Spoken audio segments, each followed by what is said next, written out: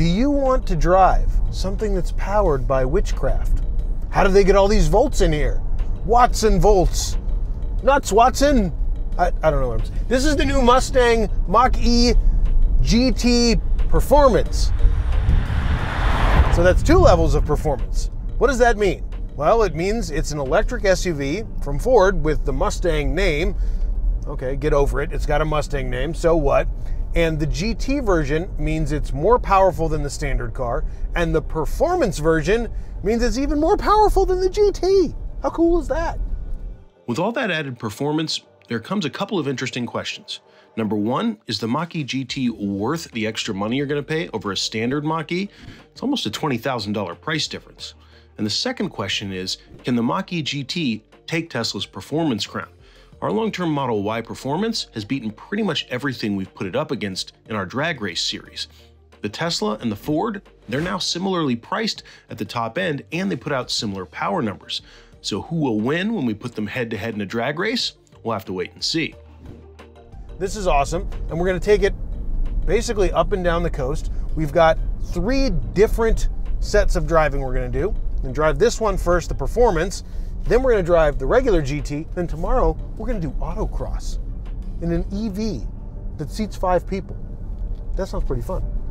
For more information on the Mustang Mach-E GT Performance, boy, that's a mouthful, click the link in the description below. And if you want to see more car videos, more EV content, subscribe to our channel. And to get a cash offer on your car today, go to edmunds.com/sellmycar. So let's talk a little bit about what I like about this Mach-E GT and what I don't like. For starters, it's fast. This thing is legitimately quick to drive and not just for an EV. The GT Performance now has over 600 pound-feet of torque and 480 horsepower, which is the same as the Mustang GT with the V8 underneath the hood. This thing really goes. And Ford has added a really cool kind of rumbly soundtrack. It doesn't sound like a fake engine note. Here, I'll give you some. Not sure if you guys can pick that up on the mics, but it's different than the high-pitched whirring you're used to hearing from EVs, and I really like that. I also like that it changes direction really quickly. It's fun to drive on really curvy roads.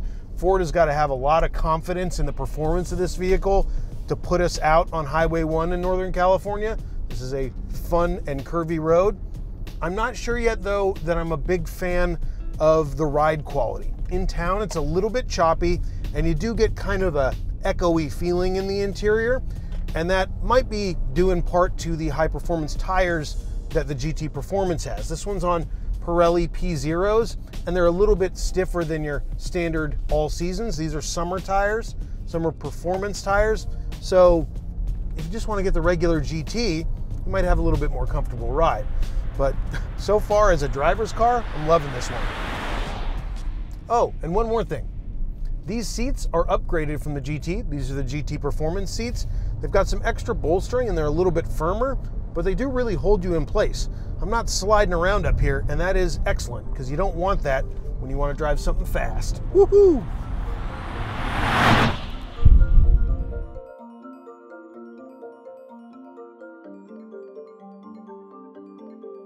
Driving the Mach-E GT Performance is thrilling. It's a really fun experience that lives up to the GT name. What we're going to do now is switch out of the GT Performance and into the standard GT. So it'll be a similar experience, and I think it'll live up to the GT name just as well, even if it is a little bit more tame.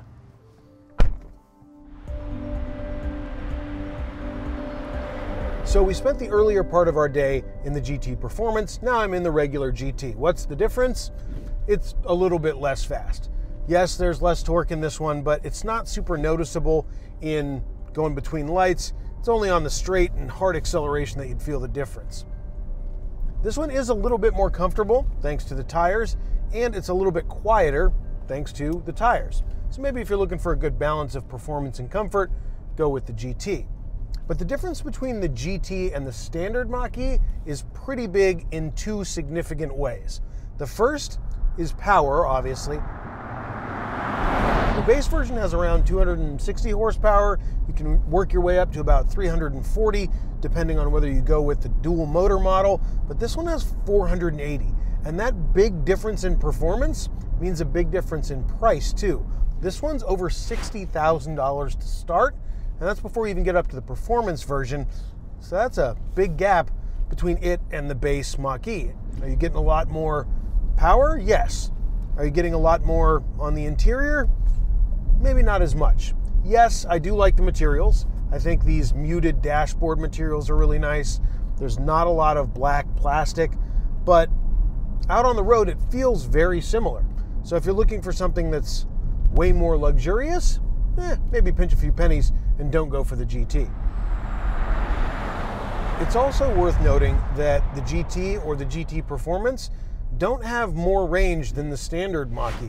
They have 260 or 270 miles of estimated range on the same 88 kilowatt hour battery pack as the standard model, but they don't get the 300 miles of estimated range that it does. And why? Well, because they're high performance editions. Of course, they've got stickier tires and they have more power, they go faster, so you'd expect them to get a little bit less range. And honestly, 30 miles, 40 miles, not a huge difference in my book, but you're gonna have to stay out of it, because if you drive it like I've been driving it, you're not gonna get that full 260 or 270.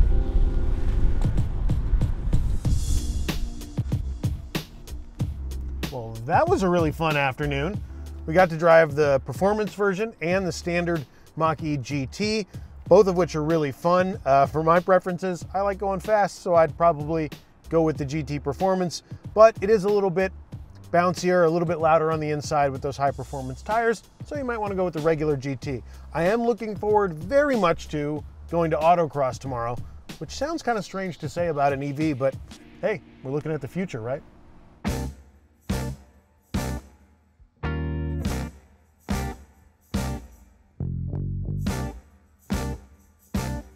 So now we're gonna go out on the Autocross course. We're gonna go out on a sighting lap and then do 2 hot laps and then a cool down lap. So just to explain real quick, what is Autocross? Well, essentially it's cones in a parking lot that mimic a racetrack. It gets you to get to the limits of your vehicle without the high speed of a racetrack and maybe without a little bit of the danger of a racetrack, because if you spin out, you're just hitting cones. And it's really impressive to me that Ford would do this on an electric vehicle launch. They did it on the original Mach-E launch, and they're doing it again on the GT to show that this is a vehicle that people who are interested in performance would be interested in buying. This car has unbridled extend, which doesn't exist in the standard Mach-E. And what it does is it throttles down maximum power, but does a better consistency of power over time. So you can have consistent lap times on a course like this. So it's interesting, they don't want you to do full throttle acceleration on the racetrack, but they want you to get the best lap times, which is a very specific use case. And these seats actually are pretty good at holding you in place on the open road. So I'm interested how they'll do on the hot lap, and give it the beans, here we go. Even in extend, it's still got plenty of power. Pirelli P0 tires, can really whip it around. It's braking zones in green. All right, and they also told us that traction control is not completely off in this mode because essentially it's too much. They don't want us spinning out and hitting these old light poles in this dilapidated parking lot by the harbor in San Francisco. Now, if you did turn off traction control and stability control, there's a button for that that's now physical instead of being in the old sync screens, which is a little bit of slidey, which is apparently something that Mach-E owners wanted, or maybe just people in the press complained about, so they put in a physical button. They said yesterday they got a new shipment of tires in, so we can do an extra hot lap today, and then a cool down lap. And it does understeer a little bit. You can tell the front end's got a little bit of weight to it. If you go in hot to a corner, but it's easily correctable. It's a predictable kind of fast.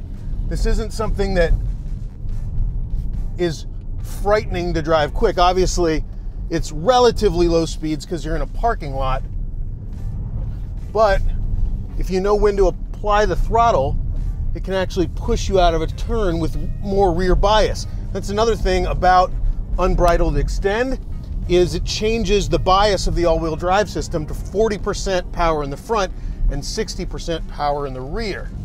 God, this is so much fun. Little bit of drifty sideways there. Back around. There we go, that's the chicane. And now we go for the cool down lap. The interior and the exterior to some extent are pretty similar on this and the standard Mach-E. The difference you're getting with the GT and the GT Performance is exactly that, performance. I mean, it's so much more alive. The regular Mach-E is good, but man, this car is relentlessly good to drive. And I asked myself before this event, when I got the email that said there was going to be an autocross, who's going to autocross their EV? But you know what? I would, and especially this one.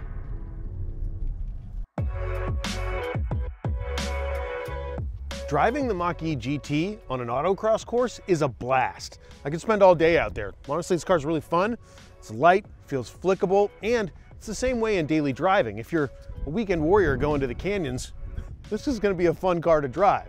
Now, compared to the standard version, it doesn't look too different. Sure, it's a little bit lower, the wheels are different, and there's some small interior and exterior touches that help it stand out, but I still think it's stylish and looks great on the road, and it deserves the Mustang name that's on the hood. Compared to class rivals like the Tesla Model Y, the one that we've got in our long-term fleet, the Performance Edition, I think this is a better daily driver, and it's more fun to drive quickly. Sure, the Tesla's fast, and we don't know how much slower or faster this one is until we get it into test, but they're pretty close to each other, and the differences in performance aren't enough to make me want to choose the more uncomfortable Tesla. Plus, build quality alone, I'd rather go with this one. What do you think about the Mustang Mach-E GT? Does it deserve the horse on the nose? Can it beat the best that Tesla has to offer? Let us know in the comments below. And click like and subscribe while you're at it. We appreciate it.